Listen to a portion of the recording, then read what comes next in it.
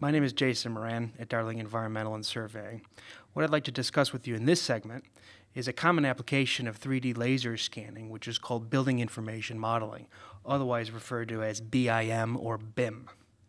BIM is a process by which you take 3D laser scan data and combine it into a graphical and non-graphical model and create a model from which you can actually measure and chronicle as-built structures. It also encompasses all the building geometry, spatial relationships, and geographic information, as well as quantities and properties of various building components of a structure. Now, one industry which lends itself very well towards building information modeling is the airport industry. As you can imagine, airports are very busy assets and they're in constant state of use, and in many cases, constant states of repair. And as you can imagine, when you're trying to refurbish an airport or expand on an airport, you can't exactly close it down. Traffic still is flying through there, and passengers still want to meet their flights. So building information modeling lends itself towards having a much more efficient process by which construction engineers will actually go and order the work operations, as well as reducing the time that it takes for installation and refit. You can see here, this is an example of a particular area within San Francisco Airport. It was a pump room, which monitored the pressure and the spreading of water throughout the building through the various pipeworks that they had. This was deemed as a mission-critical area of the existing terminal, which was going to be added to at a later stage.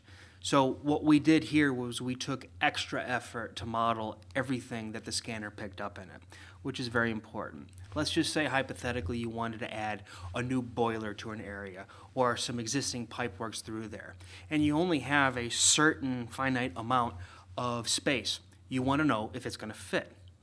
You can take traditional measures and you can figure out within a thumb in the wind approach whether or not it's going to fit. But by having it into a CAD model or a Revit or a Navisworks BIM modeling, you can actually virtually install it to see if it does fit.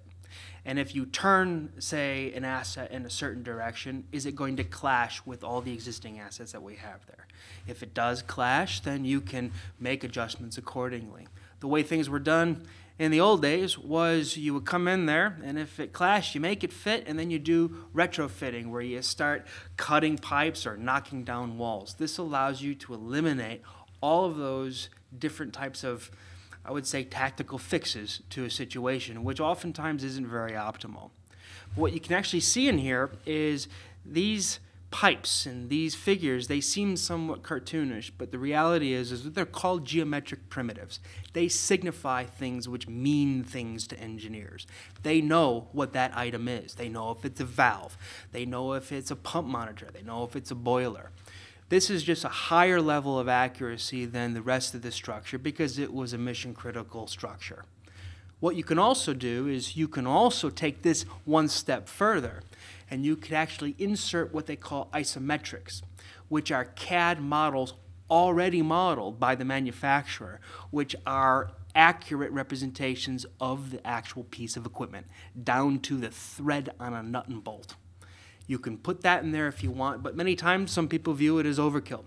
In this case, the geometric primitives were very accurate, and they were able to identify the key structures and how to figure out the trajectory of various items like conduit work or sprinkler systems, whether or not it would flow through there properly.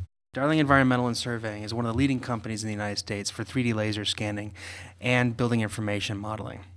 If you have any interest in implementing a BIM program to your existing assets or would like to do so for an existing project that you have coming up, don't hesitate to give us a call.